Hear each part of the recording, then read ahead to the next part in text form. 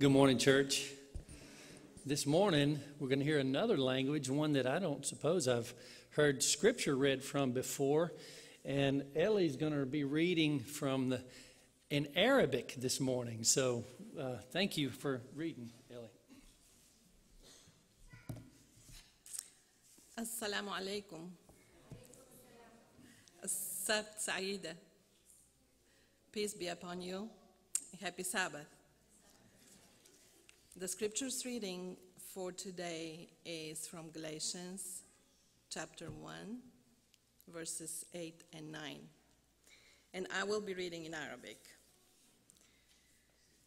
ولكن إن بشرناكم نحن أو ملك من السماء بغير ما بشرناكم فليكن أناثما كما سبقنا فقلنا أقول الآن أيضا إن كان أحد يبشركم بغير ما قبلتم فلا يكن أناثما.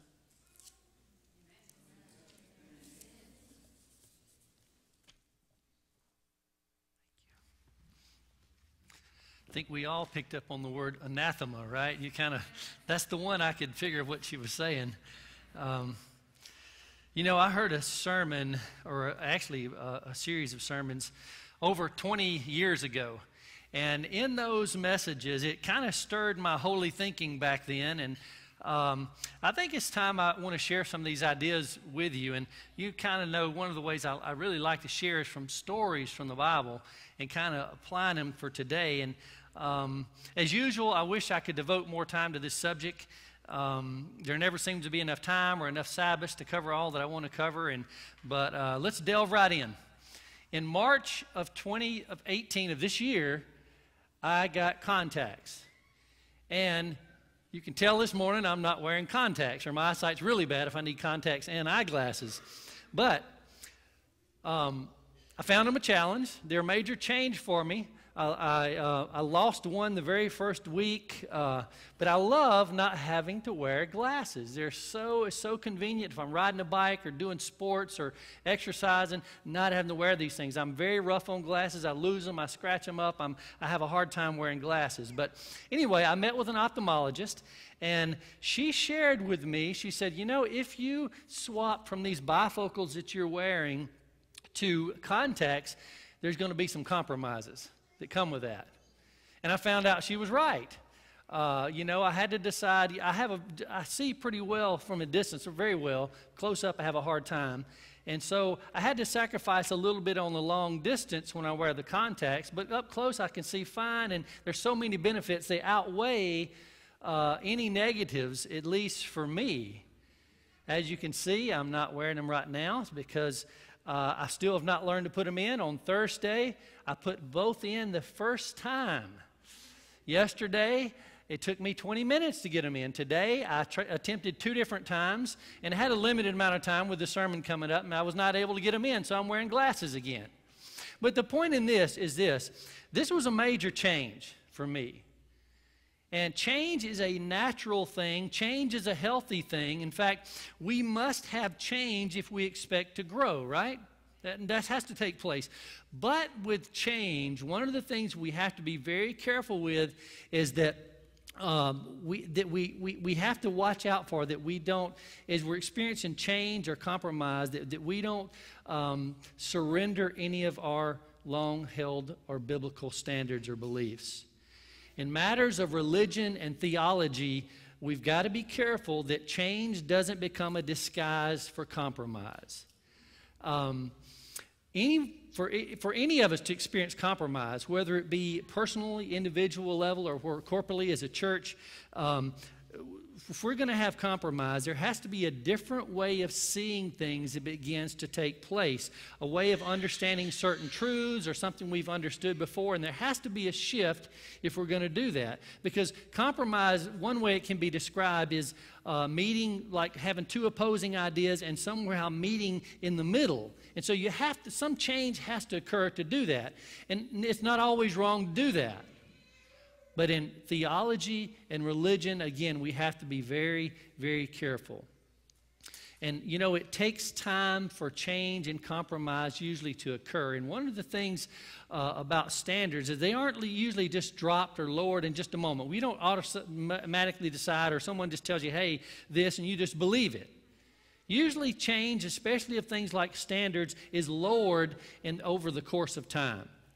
And I think we would all agree that we live in a society that's very different from the one, at least those my age and maybe a little younger and certainly older than me. We're living in a different way. And pardon my slang, the world and even the church just ain't what it used to be.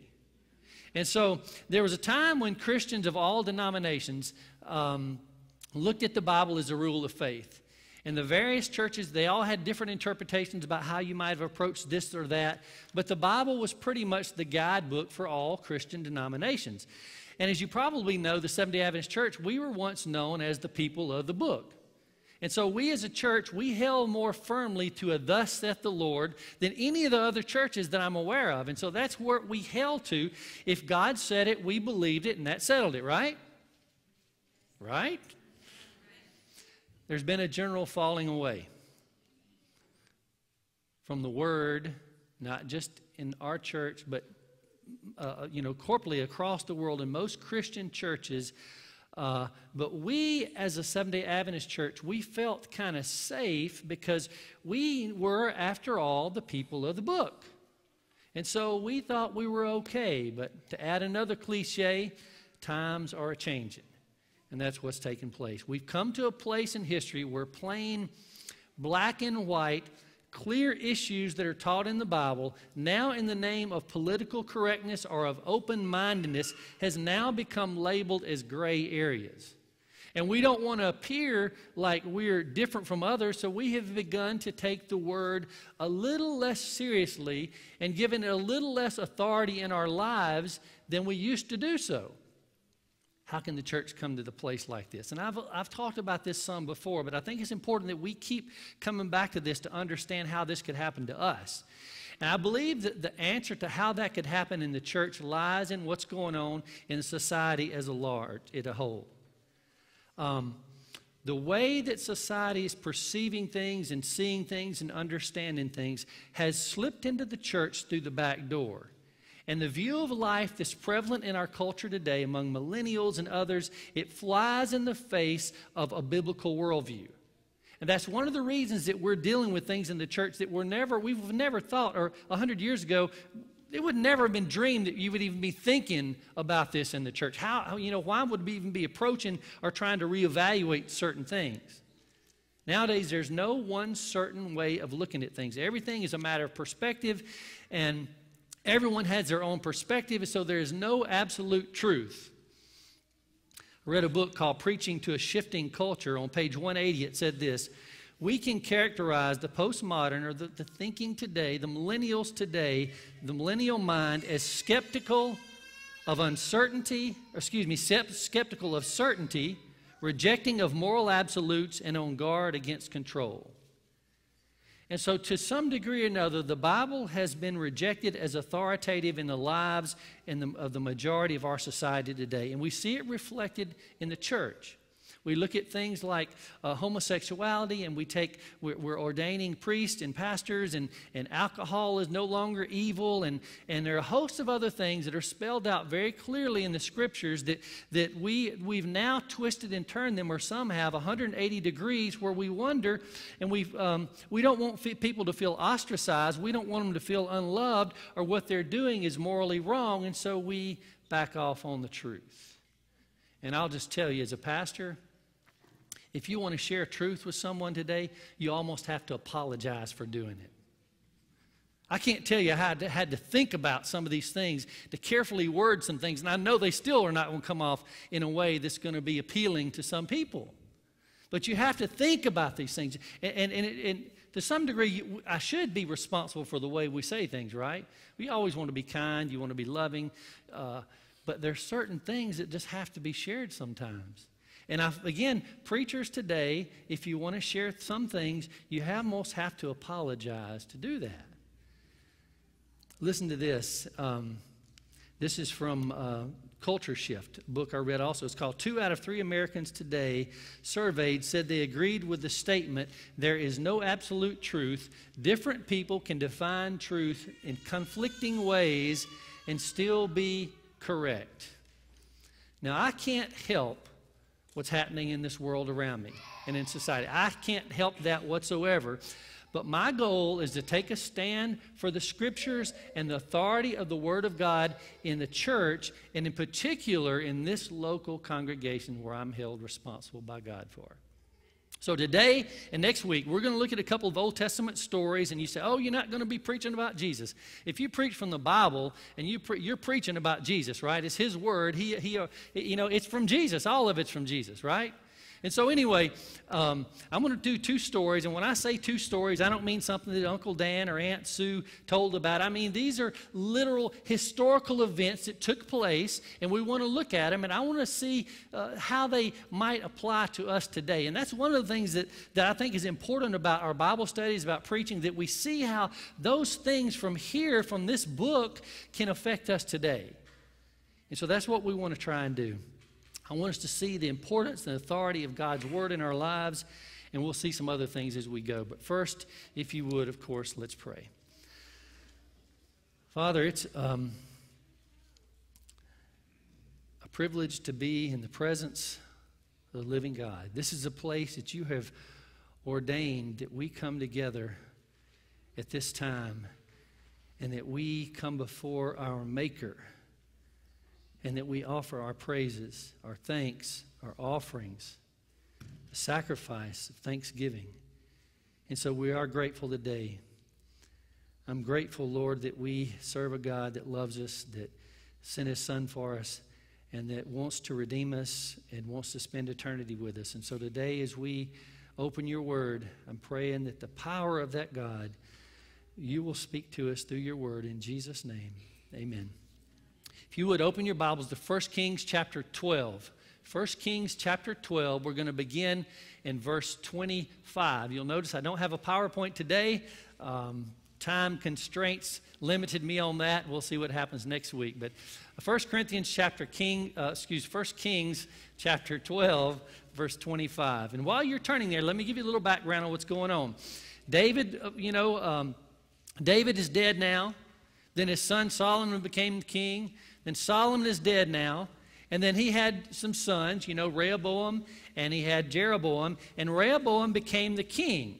And as you know the story, Rehoboam went and listened to the young guys who was on his church board, and they gave him some bad advice. And Israel rejected him as king. And so there became this division. There was the north was Israel. Jeroboam was the king. There was a southern portion was Judah. Rehoboam was the king. The capital of the north is Samaria, and the capital of the southern kingdom was Jerusalem. And so the son of Rehoboam is the king of Judah, and Jeroboam is the king of Israel. And God had established that the worshipers come and worship him in Jerusalem. This was the place of worship. This was the ordained place. They couldn't say you go where you want to go. He said, go to Jerusalem. This is the holy place I want to worship you at, and I want you to worship me at. And so, anyway, I want to begin in verse 25. It says, then Jeroboam built Shechem in the mountains of Ephraim and dwelt there. Also, he went out from there and built Penuel. And Jeroboam said in his heart, now the kingdom may return to the house of David if these people go up to offer sacrifices in the house of the Lord at Jerusalem. Then the heart of this people will turn back to their Lord, Rehoboam, king of Judah, and they will kill me and go back to Rehoboam, king of Judah. So let's look at it from a modern standpoint. Jeroboam is afraid that the people are going to, as God had told them, they're going to go and they're going to worship in Judah and Jerusalem like he had instructed them. And when they go there, they're going to kind of like the worship service. They're going to like being there, and they're going to conspire against him, and they're going to reject him. And so Jeroboam, he calls together a church board meeting. And he says, he wants to figure out how to handle this situation now that's suddenly come to be. And so they come up with a plan, and the leaders and the church board members begin to say, well, let's do what the mega churches are doing. Those Amalekites and the Amorites, they have these new ways of worshiping. Let's go and see what Bill Hybels and some of these guys like Rick Warren and Andy Stanley, let's see what they're doing, and let's do that in our church. It'll attract those people to stay with us rather than going down to where God has told them to worship. Jeroboam hears what the board members are telling him, and he said, that sounds good. Let's try it. His head elder says, let's do like the mega corporations, like, no offense, David. He says, let's do what the mega church corporations do. Let's, like McDonald's and Burger King and Kentucky Fried Chicken. You know, I had to throw something about Kentucky in, right? So he says, let's do what they do. And Jeroboam, he said, well, what are they doing? He said, well, they give the customer what they want. They let the people have it their way. If you want your church to grow, you've got to do what these people are doing. You've got to give the members what they want. If they want to drink a little alcohol, that's okay as long as they love Jesus. They can drink a little alcohol on the side. He said if they want to wear some jewelry, that's fine as long as they love Jesus. They can live together without getting married, that's okay. The important thing is that they love Jesus, and if they love Jesus, we can give the customer what they want. You hear what I'm saying, right? The pendulum has swung in churches. At one point, I was told, I've never experienced it since I've been a Seventh-day Adventist Christian since 1992. I was told that our church was very legalistic. I don't see that. I have not experienced that since I've been a Seventh-day Adventist Christian. In fact, it's quite the opposite to some degrees. What I'm afraid of today is that the churches are becoming a place to meet our needs rather than to meet Jesus. To meet what we want, what we like, rather than going from the attitude and the perspective of what does God want, what does God expect. And so we've changed it to a me-centered focus. Culture Shift, page 29 and 30 says, it's also a great temptation to make Christianity attractive to seekers by misrepresenting the faith as a relationship through Christ with a God who is the divine vending machine in the sky, there to meet our every need. Unhappy? Unattractive? Unsuccessful? Unmarried? Unfulfilled? Come to Christ. He'll give you everything you ask for. Does God meet our needs? Yes. Of course He does. But we forget that God is not primarily in the business of meeting my needs or meeting your needs. And, you know, when we make Him out to be that way, we squeeze Him out of the rightful place that He has established as the center of our lives. And God is not in the business of meeting our needs. God is in the business of being God. And Christianity cannot be reduced to God meeting people's needs, because when we attempt to make it so, what we do is we invariably distort the image of what Christianity really is. God's agenda is to display His glory and to further His kingdom around the globe. He wants to save every person on this globe. It's to call humanity to a bended knee and a bowed head before Him in adoration and devotion and dependence and service. And so merely using need as our main basis of making sense of Christianity knocks us away from the way believers have understood the faith since the beginning of Christian faith. Because God no longer occupies the center stage, and we have put us and our needs at the center stage. And when that happens, we may be preaching, we may be sharing faith, but what we're communicating is not genuine Christianity. In Christianity, the one place that self cannot be is at the center. God and God alone can be at the center. That is it. That's the bottom line. You know, a lot of times people today look for churches that teach what they believe rather than for looking for churches that teach what the Bible says in spite of what they may believe. Anyway, let's go back to our story. You know, we're having the board meeting. So during the board meeting, one of the youth leaders speaks up. Says, hey, King, we need to keep our young people in the church. And what we need to do is give them a worship experience that's going to meet their needs. And the king says, well, how do we do that? He said, well, let's take an opinion poll. Let's send out a poll you can send out an email to the members, and let's get a poll and see what they have to say. If they want a band, let's bring in a band. If they want to throw out the Sabbath and doing things on the Sabbath and observing the Sabbath, let's throw it out. If they want to bring in puppets and clowns and dance during worship, let's do it. Let's do whatever we need to keep the youth. It's what the youth leader says. So King Jeroboam, he thinks about all the things he's heard in the board meeting. He brings all this stuff together in his mind. And he says, you know, well, what if we introduce this brand new form of worship in Israel? It says, You know, those who want to follow the Bible, God's Word, he says, they're not going to like it. So how are we going to justify all this? And he says this. He says, well, some of the board members says, let's send some people down to the seminary, down to Jerusalem, down to Berrien Springs, and let's ask for some suggestions how we can make this all become kosher to the people, how we can make this brand new worship sound good to the people. And so they go down and they talk to the professors down at the seminary, and they search the archives, and they come up with something. They said, you know, King, back during the days of the pioneers, we saw something take place very similar to what's happening right now.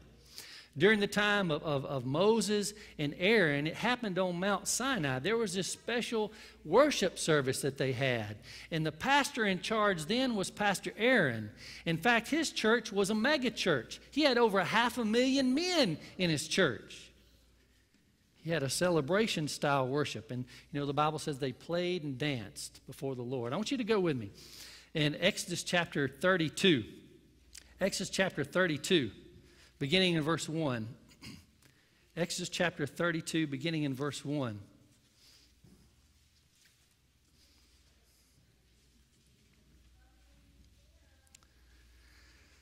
Exodus 32, beginning in verse 1 says, Now when the people saw that Moses delayed coming down from the mountain, the people gathered together to Aaron and said to him, Come make us gods that shall go before us.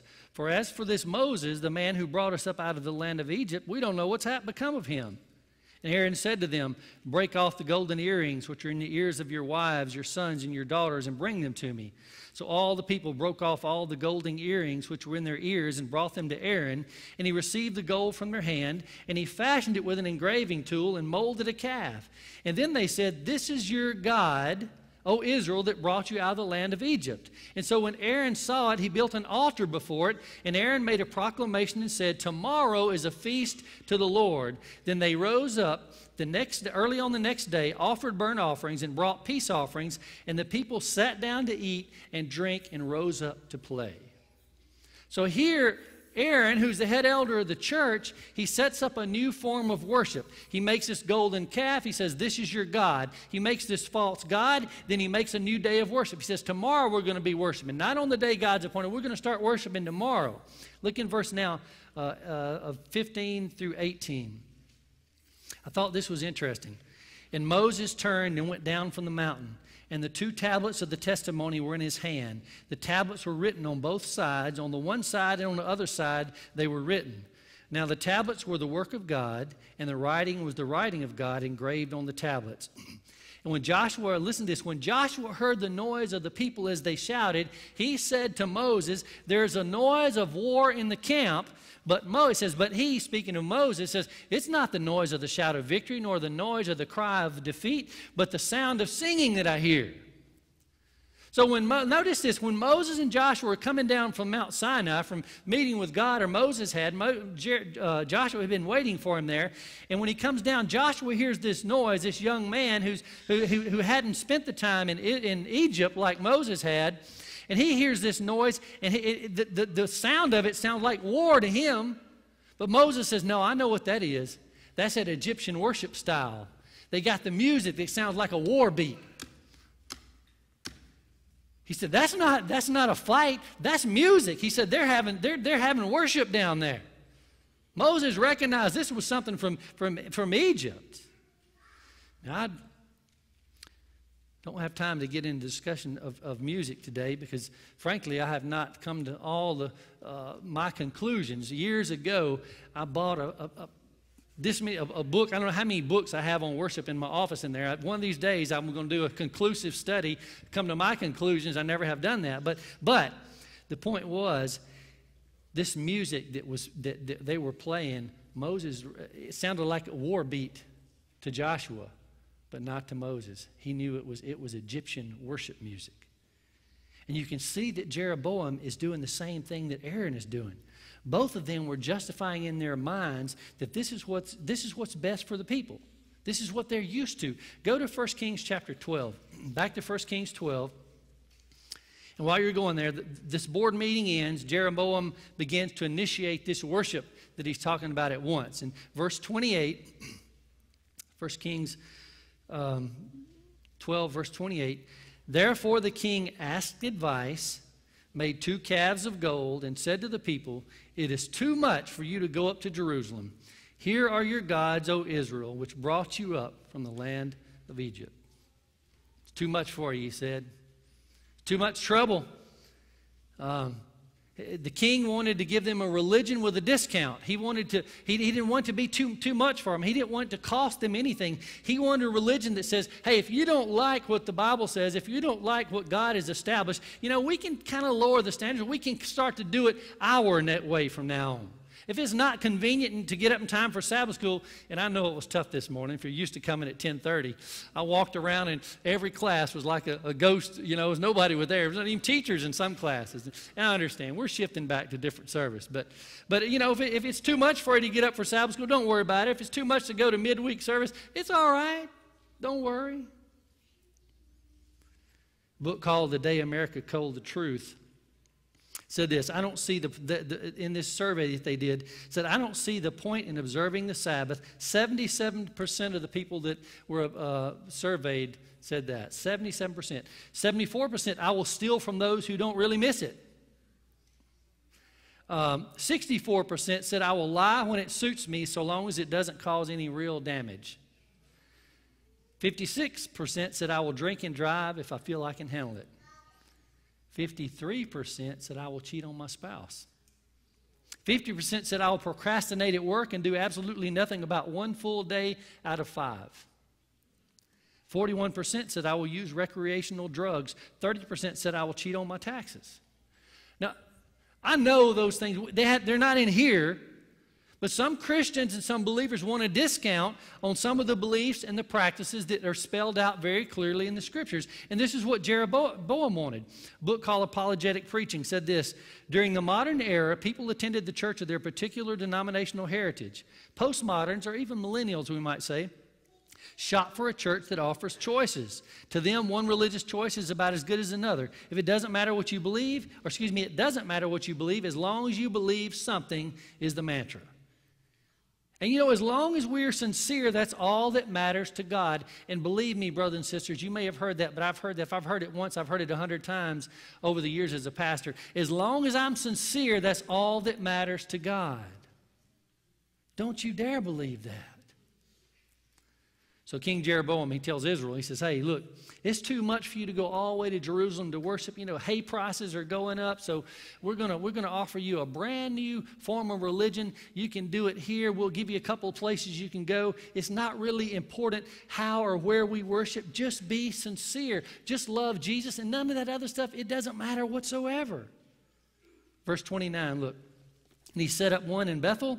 Speaking of those calves, he set up one in Bethel and the other he put in Dan. So these were strategic locations. Bethel means a house of God. And Bethel was a place, it was the southernmost point of the nation of Israel. And Dan was way down on the northern point. And so one golden calf was here, one golden calf was there. We'll have 2 worship services. You can choose what you want to do. And this is no reflection on a first and second service at all. So don't misinterpret this. I am glad we have one service, though. It's interesting because Bethel was the site where the patriarchs and the prophets, they all did their worship. This is where they used to worship God. And this would have been the traditional service. This is the service where the conservatives go, so to speak. The older people, you might call them. Dan was the site where this renegade priest, you look in Judges chapter 18, he went into rebellion. He established his own form of worship down there. This is where Dan. And so this would have been the contemporary service, if you will. This is the service for those millennials, the postmoderns, the liberals, if you would. I mean no offense by those terms. I'm just throwing them out there. But King Jeroboam has given them 2 choices. If you want the traditional service, go to Bethel. If you want a more contemporary service, go down to Dan. So these new innovations that he brings in, look in verse 30, didn't end there. Now this thing became a sin, for the people went to worship before the one as far as Dan. The Bible says it became a sin for the people. That's what happens when we start to lower God's standards and we start to change His word for any reason that we choose to do so. That's what begins to happen. Now, I'm going to diverge. I want to share a few quotes with you now. And here's where the preacher feels like he needs to back up and apologize before he shares. These are just quotes I'm going to share with you. I want to be kind because when I think about worship and reverence and those sort of things, as a pastor, you really feel guilty because you think about the things you do and you think, everybody sees you do that. And so you feel bad about those things. But this is for all of us. This is not just for you. This is for all of us. Look in the bulletin. I have one there. It says, it's too true that reverence for the house of God has become almost extinct. Sacred things and places are not discerned. The holy and exalted are not appreciated. Is there not a cause for the want of fervent piety in our families? Is it not because the high standard of religion is left to trail in the dust? God gave rules of order, perfect and exact, to his ancient people. Has his character changed? Is he not the great and mighty God who rules in the heaven of heavens? We have abundant reason even to be more thoughtful and reverential in our worship than had the Jews. But an enemy has been at work to destroy our faith in the sacredness of Christian worship. I am the worst. As Paul said, I'm the worst of all sinners. I feel this compulsion, be it my personality, be whatever it is, that I want to greet everybody in here. And so sometimes you can see me wandering around trying to do it because if I think I'm not going to see you after the service or whatever, I want to try and sneak over and say hi to you and shake your hand. And I don't know if that's right or wrong. But I wonder if it isn't distracting to some of you when I'm doing that sometimes. And so I think this idea of reverence in the sanctuary, as she said, it's been to some degree it's been thrown out. It's extinct. And there were so many quotes I wanted to get in today. And I missed Sabbath school adding some in here, and I had to pick and choose what all I was going to leave out. And so I left a host of really good stuff out this morning. But this is God's house. When we come in those doors, you hear me say we, that means me too. When we come in those doors, there should be something different that takes place. Something different should take place. Another quote. This is Child Guidance, page 542, the next page from the previous quote. There should be a sacred spot like the sanctuary of old where God is to meet with his people. That place should not be used as a lunchroom or as a business room. So pardon me for having a business meeting here. We won't be doing that anymore. Or as a business room, but simply for the worship of God. There should be a solemn awe upon the worshipers as they enter the sanctuary, and they should leave behind all common worldly thoughts, for it is the place where God reveals his presence. It is as the audience chamber of the great and eternal God. Whew. When we come in those doors, it should be with reverence and awe. We hardly have any reverence for anything anymore, right? That's the way our culture is. And so we can't help it to some degree because we are submersed in it 24/7. Other than the hours and the time that we spend here, we are in culture in one way or another. And so it inevitably wears off on us to some degree. It says there should be a solemn awe as we enter the sanctuary. Leave behind all common worldly thoughts. Common talk. Common talk. I want to be gentle about how I handle this as well. But, I'm on the worship committee, and I've had calls. I've had people coming to me saying, how the mother's room can be a place for just a free-for-all sometimes. But it's a place where mothers or fathers are to take their kids and to train them up to be reverential in the sanctuary. That's what in my understanding, that's what the mother's room is. It's a place to train little ones who are not able to contain themselves yet to transition them at some point into the sanctuary. Is that right? So again, I'm not trying to be hard. We get into different habits and things, and we don't think much about it, and it's just kind of what we do. But anyway, I want to throw one in for the preachers now. I had to do that one as well. This is from Child Guidance, page 545. It says, nothing that is sacred, nothing that pertains to the worship of God should be treated with carelessness and indifference. When the word of life is spoken, you should remember that you are listening to the voice of God through his delegated servant. Do not lose these words through inattention. If heeded, they may keep your feet from straying into wrong paths. That's one for the preachers I had to put there, right? All right, let's go back to the story. Look at verse 31. Did that hurt too much? That didn't hurt too bad, right? Was I kind? I hope I was.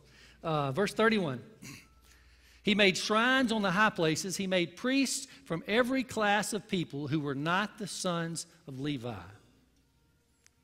There's a sermon in that one. Another innovation. Jeroboam said, why should the ministry be restricted only to the males of the tribe of Levi? Why should only men be ordained and men who happen to be Levites? It's true that Moses had said so, but that was then. This is now. We're living in a different day and age. We don't have to worry about that anymore. We're living in a new day. Don't worry about that, Jeroboam. We can ordain anybody we want to. Everybody has spiritual gifts. As long as you have a degree from the seminary and you love Jesus, we can ordain you. And the danger of that is that there's some truth mixed with error. Pastor Richard O'Fell said this. He said, when you mix error with truth, listen, error becomes more prolific. That's because error loses nothing of its error when it's mixed with truth. On the contrary, when it's mixed with truth, error gains credibility. Right? That's the danger of mixing error and truth. So Jeroboam, he decides to go ahead. Verse 31, he says he made priests of the lowest people, which were not of the sons of Levi. But that's not all. Look in verse 32. Jeroboam ordained a feast on the 15th day of the 8th month.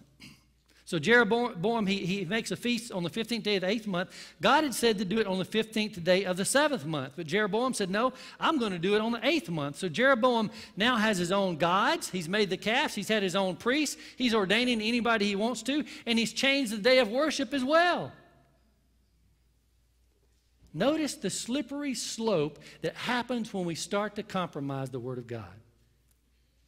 As we start to come to the end of this message today, I want to make it clear that this sermon is not about trying to discourage change or doing things that's in harmony with the Scriptures and the spirit of prophecy. But we got to be careful that we don't throw out truth to make room for change. You know, Jesus did things so differently that he was called a heretic, you know. He was called a lot of names. And so one of the major problems today, it's a mindset that's seeping in over into the church, is that we can make up our own rules, we can make our own decisions, as long as we're genuine, as long as we're sincere about what we're doing.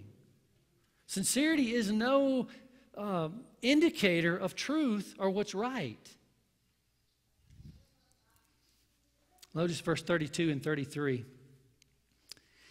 Jeroboam ordained a feast on the 15th day of the 8th month, like the feast that was in Judah, and offered sacrifices on the altar. So he did at Bethel, sacrificing to the calves that he had made. And at Bethel he installed the priests of the high places which he had made. So he made offerings on the altar which he had made at Bethel on the 15th day of the 8th month, in the month which he had devised in his own heart. And he ordained a feast for the children of Israel. And he, you might add, offered sacrifices on the altar and burned incense. Man-made religion. He made, he installed, he had made, he ordained, he offered. He. Any religion or worship that's not founded in the Scriptures, or any portion of worship that's not founded in the Scriptures, is a man-made worship, right?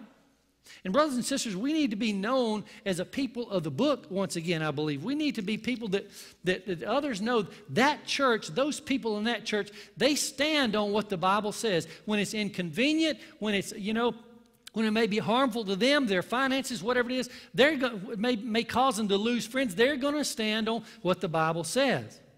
The world needs to know that there are people who hold the Bible as their authority of their lives. Political correctness and the desire for approval should fall short of a desire that we want to find the approbation of the living God. Worship is a means to an end. Worship, we need to worship God in spirit and truth. And maybe we'll get into some of that next week. But, Matthew chapter 15, verse 9, Jesus said, but in vain they do worship me. In vain they worship me, teaching for doctrines the commandments of men. And we're so quick to throw that out to other churches. You're worshiping on the wrong day, so that's vain worship, right? But I think we might have vain worship with us in our services if we're not careful. Verse 33. There's where we find this dedication to the service of Jeroboam's worship that he just made. He invited all the dignitaries. He's got the conference president and the officers from the conference there. He's got everybody. He's ready to cut the ribbon, the opening service of this new religion that's designed for young people and busy people and for those who just happen to be passing by. And everybody's ready for the worship. They're about to begin. And then chapter 13 takes place. It says, and behold. Now, that's where we're going to pick up next Sabbath. We're going to begin with this, and behold, and we're going to look at this story of this old prophet who is a prophet of God. He comes and he makes this proclamation, and all these things occur, and then he gets killed by a lion. And we're going to see 5 reasons why that happened and 5 reasons how compromise and some of these things can affect us. But for today, it boils down to this. Like it or not, we're living in a time where the thinking and the culture around us is very... truth has now become subjective, especially for the younger generations. And we can disagree with it all, and we can dislike it as much as we want, but it's where we're living right now, right? That's where we're at, whether we want to be there or not. And that way of thinking infiltrates the church sometimes as well. You say, well, so what? The reason, as I understand it, is this, is that ultimately our approach to worship is our approach to God. And what I mean by that is how we view worship is based on our view of God. The same as I said last week about prayer. How we view and understand prayer is based on our understanding of God. And so if we have a low view of worship, we have a low view of God. And so consequently, our deportment in the sanctuary is important. Because I realize when I come in here, I'm not coming to stand before Pastor Carlis.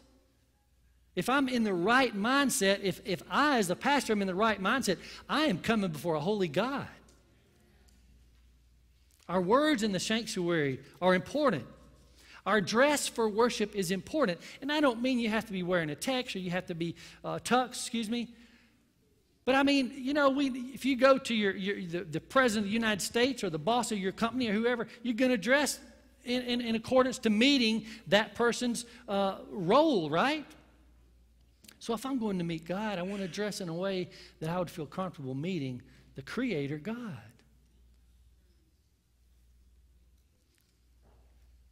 Why is this important? Because it's representative of the view we have of who we are worshiping. That's why. If I love Jesus like He loves me, then out of love and reverence for Him, I will come with a heart open to hearing from Him when I come through those doors.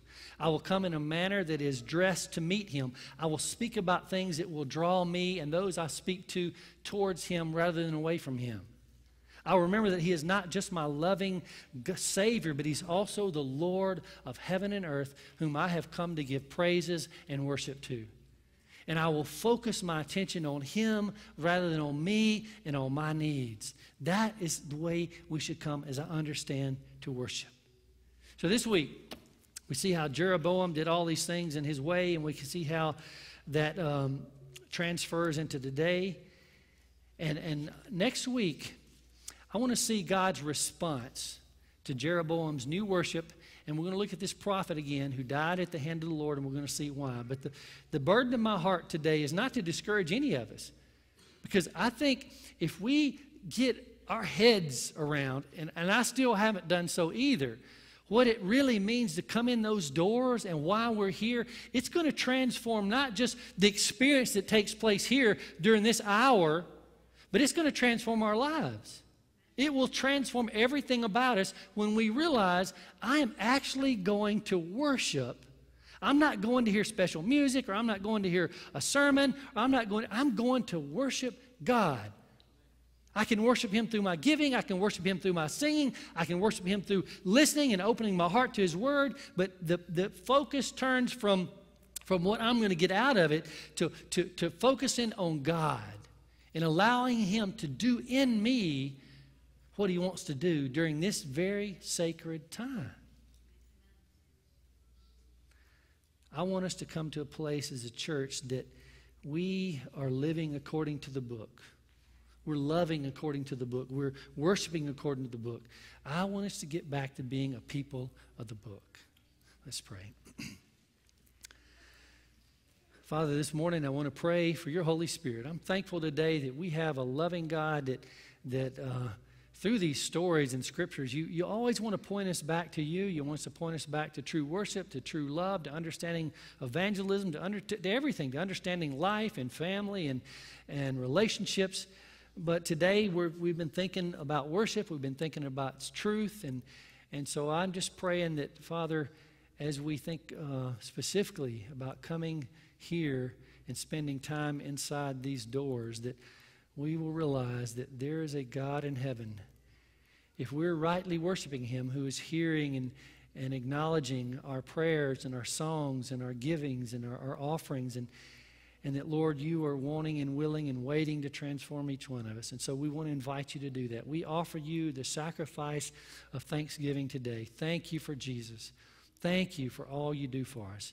Thank you for allowing trials and tribulations to come in our lives to point us back to you, to steer us in the direction we need to go. Thank you, Jesus, for all that you do for us. And I pray that every one of us here today will love you as we've never loved you before. And we ask these things in Jesus' name. Amen. Our closing hymn is number 5.